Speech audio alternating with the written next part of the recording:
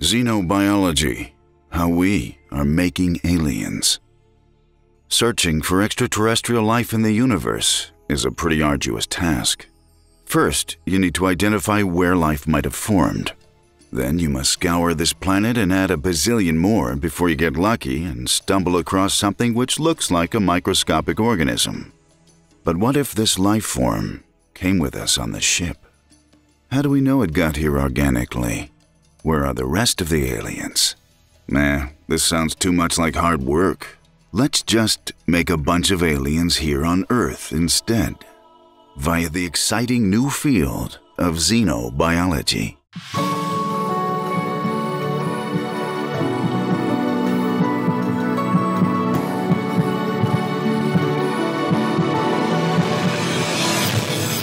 Number 3. How it works.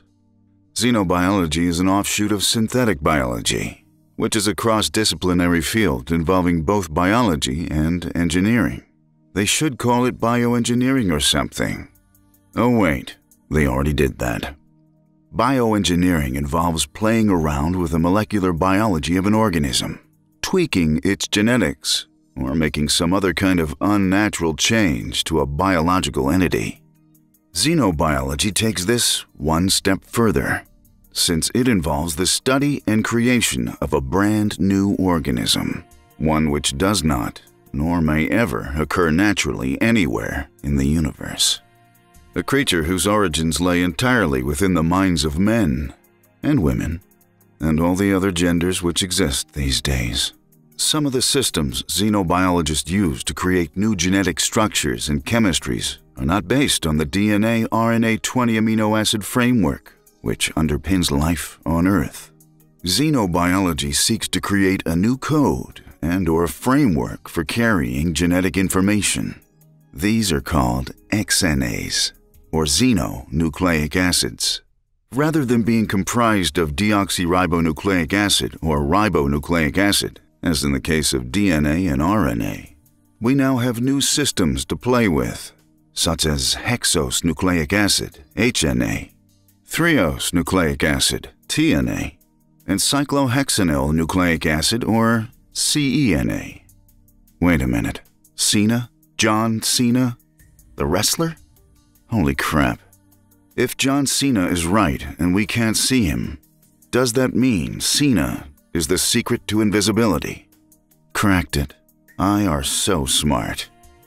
Another form of xenobiology involves adding new letters to the existing genetic alphabet which forms our DNA's base pairs. The current alphabet contains 4 letters, G, T, C, and A.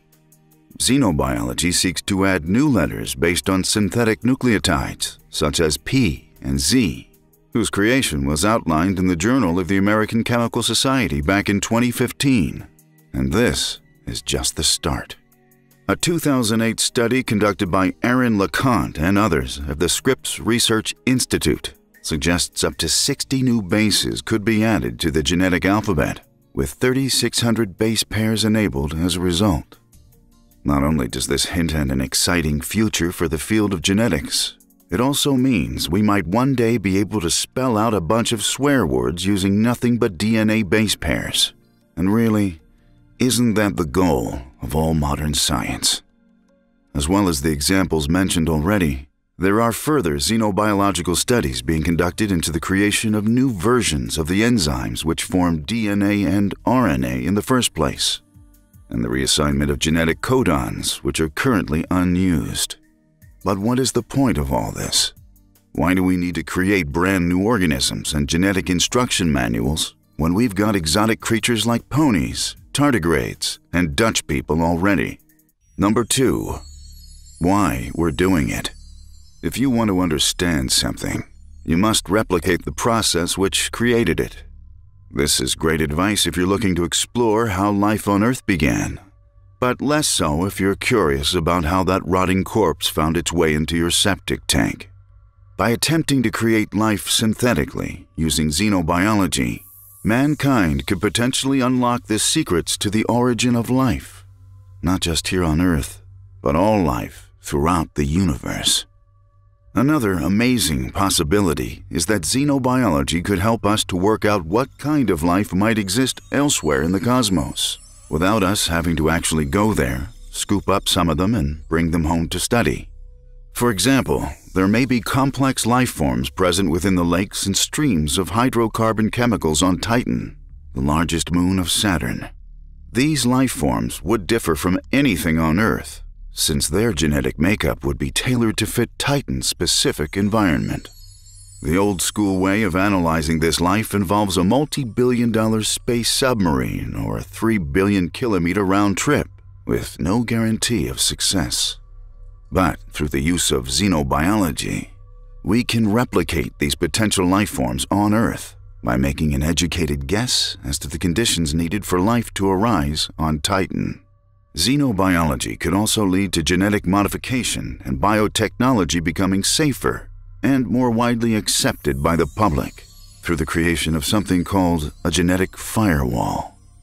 This term is used to describe how xenobiologists might make new organisms incompatible with traditional life by designing them in such a way that prevents horizontal gene transfer. Horizontal gene transfer describes the movement of genetic material between organisms by any method other than the hereditary system between a parent and their offspring, which is known as vertical gene transfer. Eat a genetically modified goose and it messes your DNA up. That's horizontal. Number 1. What are we doing? It's all well and good looking to the future of xenobiology and predicting what we might discover, how we might use it, and what color unicorn you're going to order when science allows for their glorious return to Earth. But what are we using this technology for now? Let's find out. In the United States, Floyd Romersberg of the Scripps Institute recently led a team which modified the genetic code of E. coli bacteria to include 2 new synthetic DNA bases, X and Y. Romersberg says that this development should eventually allow us to program the bacteria to do as we please, which in turn could lead to its use in treating a range of serious diseases. Another xenobiological experiment, this time led by a team of international researchers based at Imperial College London, has replaced 1/3 of the genetic material in baker's yeast using 5 synthetic chromosomes derived from DNA.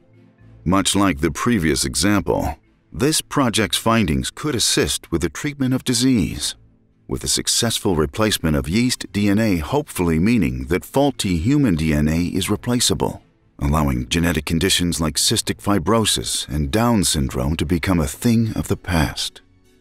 J. Craig Venter is also doing incredible work in the field of xenobiology, as in 2010 he claimed that his company was the first to create a fully artificial life form, when his team synthesized an entire bacterium genome and inserted it into another cell.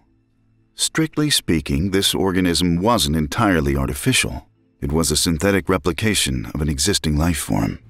The next big step will be the creation of something which has never existed before, a 100% unnatural organism born of a laboratory.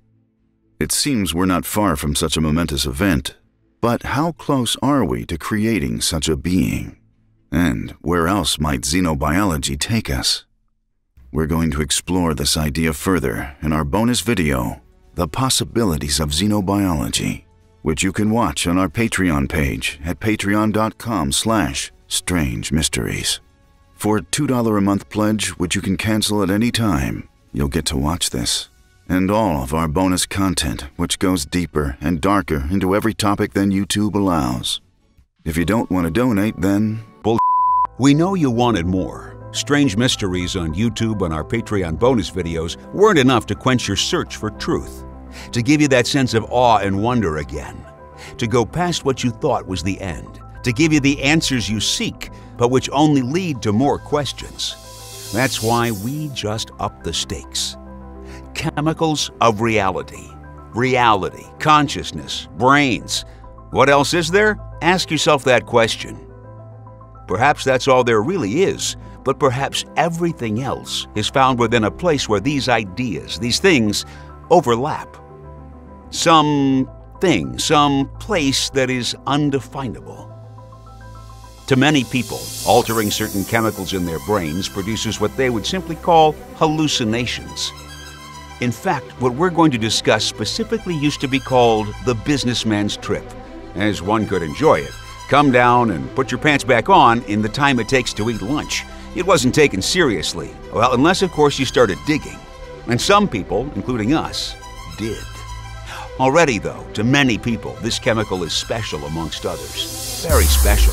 To them it represents something more meaningful and incredible, as if it's the gateway to the next level of consciousness. The ticket to a higher reality barely explored by most humans.